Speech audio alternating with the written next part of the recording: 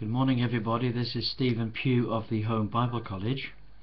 It's November the 28th already, and it's the second chapter of Peter's second letter that we're reading today, which is headed Beware of False Teaching. Beware of false teaching. He begins in verse 1 saying, "But there were false prophets also among the people." Now notice that little word but. You see, this passage is linked to the previous passage, and in the previous passage we were on a mountaintop. If you remember, he says, "For the prophecy came not in old time by the will of man, but holy men of God spake as they were moved of the Holy Spirit." But there were false prophets also among the people. You see, wherever the prophets of God stood up to speak, there were always the false prophets there to lead the people astray. He says there were false prophets among the people, as there are false teachers among you, who privily shall bring in damnable heresies, even denying the Lord that brought them, and bring upon themselves swift destruction. As Christians, we need to be very aware of the fact that actually, as well as true teaching, there's also false teaching. As well as true prophets of the Lord, there are false prophets. And today, of course, we would say, as well as being true teachers of the Word, so there are false teachers of the Word. And this passage will explain to us very, very accurately, very carefully. It'll give us a complete history of the Old Testament false prophets. And what Peter will show is this, is that it is possible for you as a Christian to be able to recognize a false teacher when you see one. He says this. He says in verse 3, "Through covetousness shall they with feigned words make merchandise of you." Now what does that mean? It means that these false teachers love money, and they love the money that you've got, and they want the money that you've got. And what they're going to do is they're going to use all possible means. They're going to use all sleight of hand, feigned words, pretend. They're going to use all sorts of means to make merchandise of you. They want your money. They want what you've got. "Whose judgment now a long time lingereth, and their damnation slumbereth not." These men, they're men of the flesh, and they're after you.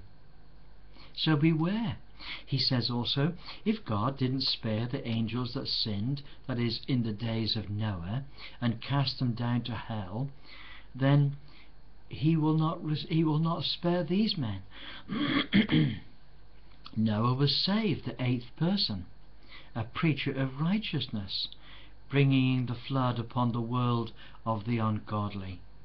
And the cities of Sodom and Gomorrah were turned into ashes by fire that came down from heaven, and it condemned them with an overthrow, making them an example to those that would live ungodly.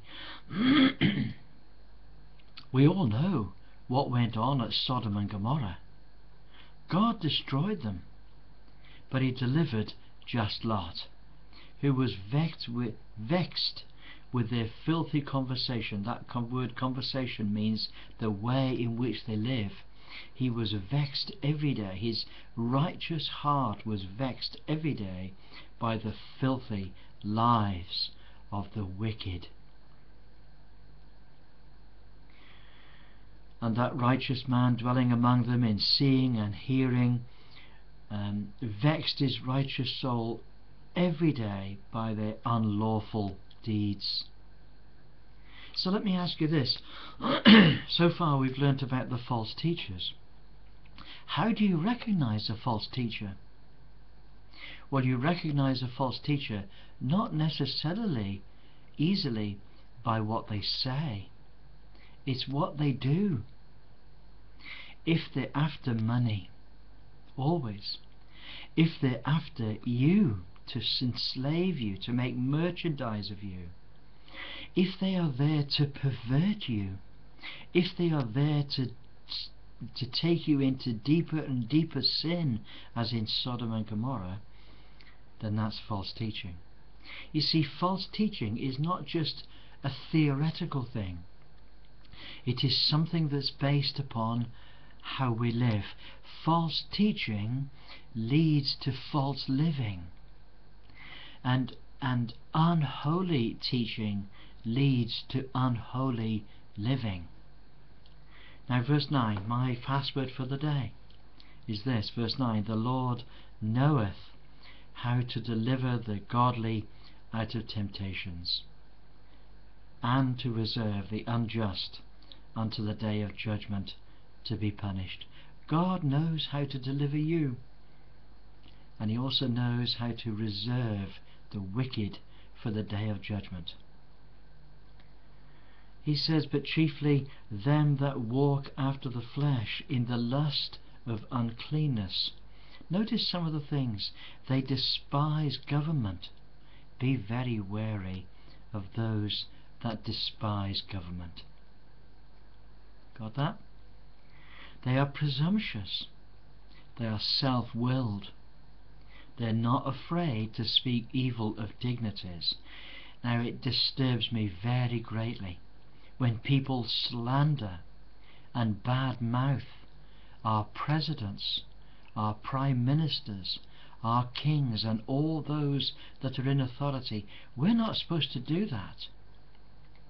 We're not supposed to bad-mouth them. What we're supposed to do is pray for them.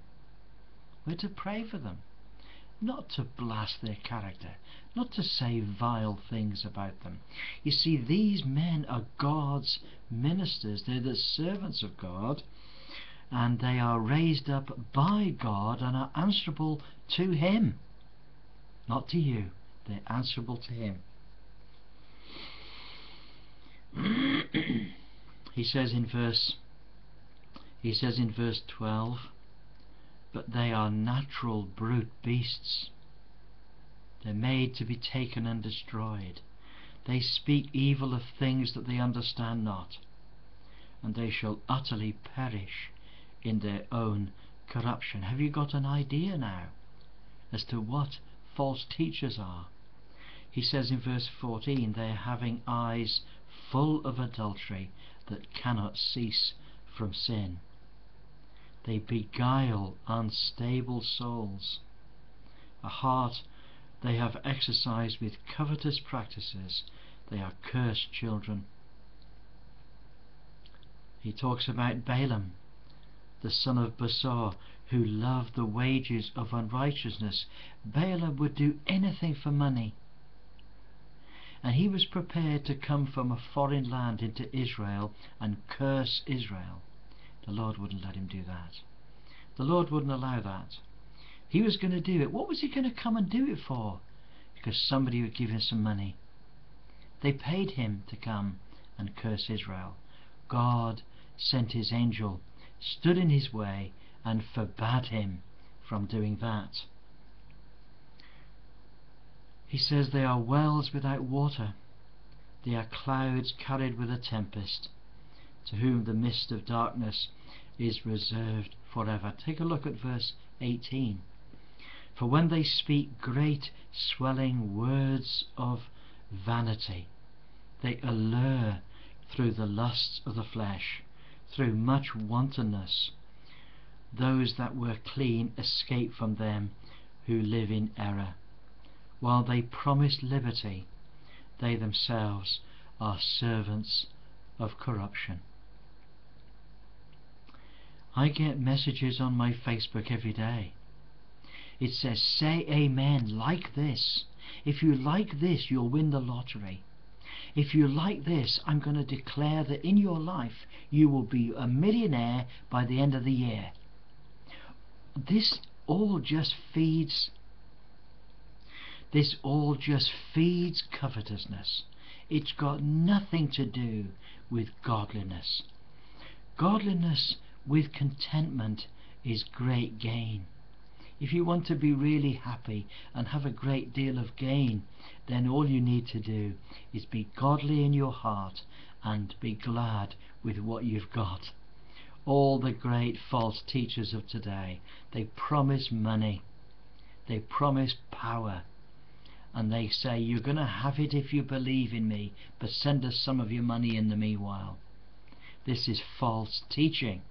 It's false teaching. It leads to ungodliness because it's based on covetousness. And so verse 22, but it has happened unto them according to the true proverb. What is the true proverb? The dog is turned to his own vomit again, and the sow that was washed to the wallowing in the mire. These are men who've been made clean. These are men who are brute beasts. They're pigs. They've been washed and made all spruce and clean. Yeah, but you give them half a chance and they will go and roll in the mud all over again. These are dogs that have vomited up the unhealthy thing that disturbs their stomach, and then they go and eat it all again. This is disgusting. But this describes false teachers that are among you. He says there were false teachers among the people, even as there are false teachers among you, who privily shall bring in damnable heresies, even denying the Lord that bought them, and bring upon themselves swift destruction. A serious passage. May God preserve you from false teachers. God bless you. Look forward to speaking to you tomorrow. Have a wonderful day. Bye for now.